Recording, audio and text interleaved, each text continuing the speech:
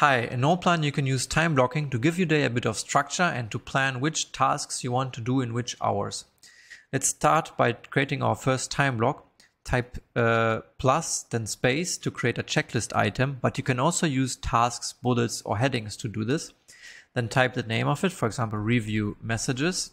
So that's when I review my emails, Discord, and other messages and reply to them. But I don't want to do this the whole day. I plan to do this maybe 1 hour or 1.5 hours at 8 a.m. So the next step is you hover over the task and then you click on the drag item or drag button left of it and you drag it to the timeline at 8 a.m. for example. Let's drop it here and then you get an option to create a time block or an event. So first let's create a time block, and you can also, if you don't want to see this context menu, you can press Command and then drop it. Then it won't ask you and it will create a time block automatically, or you press the option button to do the same for an event. So let's create a time block. Now you can change the end time of the time block by dragging the end of it, or you can change also the start time, or if you drag the complete time block, you can also change the position of it. So let's say we review messages from 8 a.m. till 9:30. Now you can continue creating the other time blocks for the day, for example, breakfast. But before we continue with this one, I want to point out a setting under to do. Then here you can turn off time blocks completely, or you can use text must contain and put in an emoji or any kind of text here to avoid accidental time blocks, because NoPlan reads the time in your text like this one, and sometimes you don't really want to create time blocks from a specific task. And to avoid this, you can use a emoji here, and I recommend to use the time emoji. For example, press Control Command Space to open the emoji panel, and here type time, and then we select the time emoji. Okay, let's close this. And let's delete this time block. You can delete it by dragging it out of the sidebar, and then it's gone.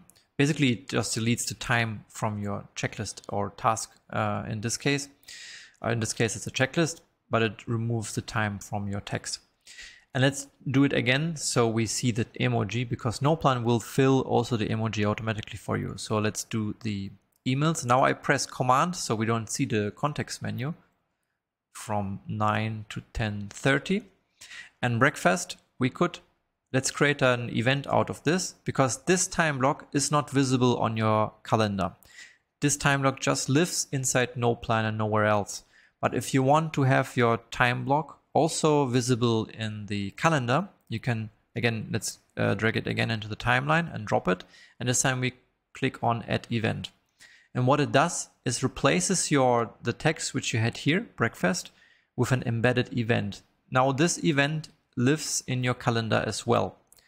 And you can drag the end time, just like with the time blocks, and the start time or the position of it. And if you click on it, you see also which calendar was used for it.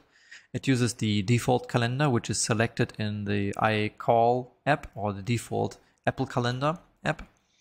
And you can change the default calendar.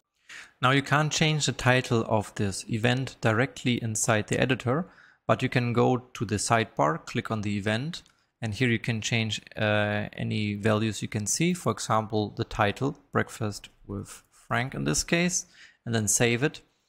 And to get it updated here in the editor, you just simply switch to another node and then back, and then it should be updated. So let's create a second time block to show you how it looks like when you check them off. For example, after breakfast, let's work on proposal.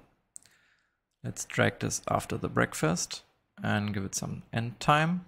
Now, when we check off during the day, for example, imagine it's 10:30. We finished reviewing our messages, and then we can check this off.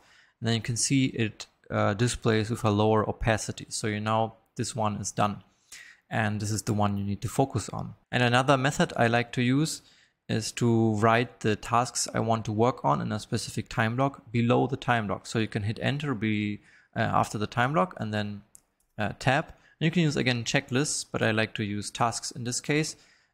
For this, I write asterisk and then space.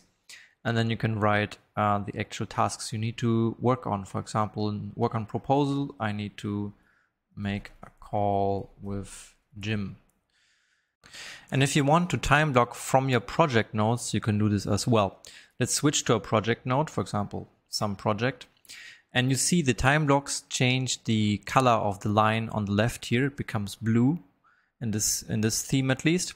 And if you want to switch to a different day, you can hit Shift and then change the day in the calendar without switching or jumping to the daily node.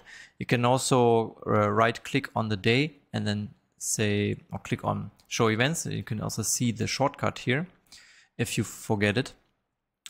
And let's create a time block from here. So now we have one important task, for example, and we can drag it just like we did in the daily nodes, drag it from the editor here inside the sidebar. And then drop it, select event or time block, and then drag the time in which you want to do this. Let's go back to today. Now you can click on the calendar or hit Command T. Now we're back to today, and you see that this time block comes from somewhere else, from the project node. You can either click on the time block and then jumps back to the project node where it comes from. And also what I forgot to say, NodePlan added automatically the date tag here as well.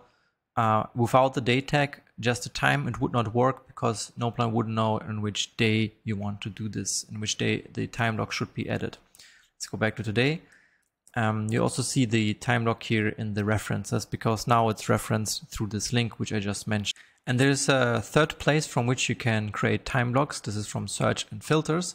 And let's open this project filter here. And I have one checklist item with a tag in this case. And from here, you can also drag it either into the calendar to schedule it or into the timeline on the right to schedule it, but also to give it a time. For example, let's add it after our important task. And then we drag the end time and will automatically also update here in the search. So now when we go to today, we see we have the reference tasks at the top with the timing, and also we have them in the sidebar, and you can click on them again and it opens the project node.